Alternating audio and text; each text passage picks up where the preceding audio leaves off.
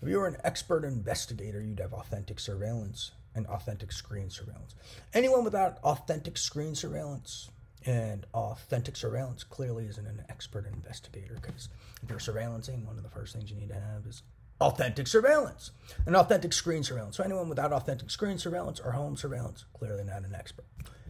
Yeah, and anyone who had authentic screen surveillance or home surveillance would never fall for Corbin Corona or whoever this lunatic is bullshit. They would know this is my computer. They would know it's my Facebook.